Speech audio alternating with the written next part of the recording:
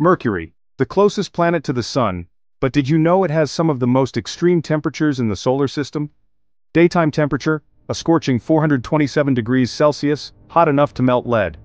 Nighttime temperature, a freezing minus 173 degrees Celsius. But wait, why this extreme difference? Reason 1, slow rotation.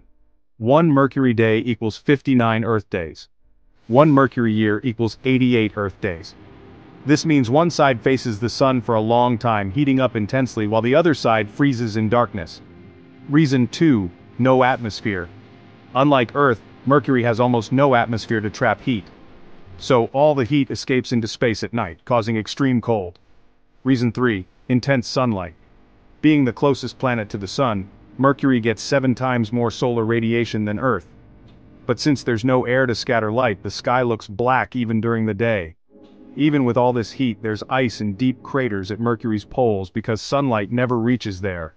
NASA's Messenger spacecraft confirmed it in 2012. Mind blown? Let me know in the comments. Follow for more cosmic facts.